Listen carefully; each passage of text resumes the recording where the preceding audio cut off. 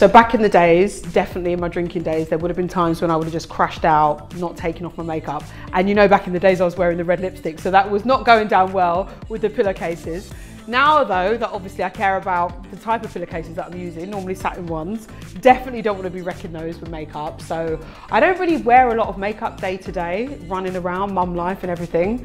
So whenever I do, it's normally done well, and it's, you know, there's been time, you know, spent doing it, or my lovely makeup artist is doing it for me. So yeah, it will take me a while to get it off. But I'm quite impatient, so I'll just like be shoving on like face wash and rubbing it off, and the lashes are coming off at the same time, so yeah.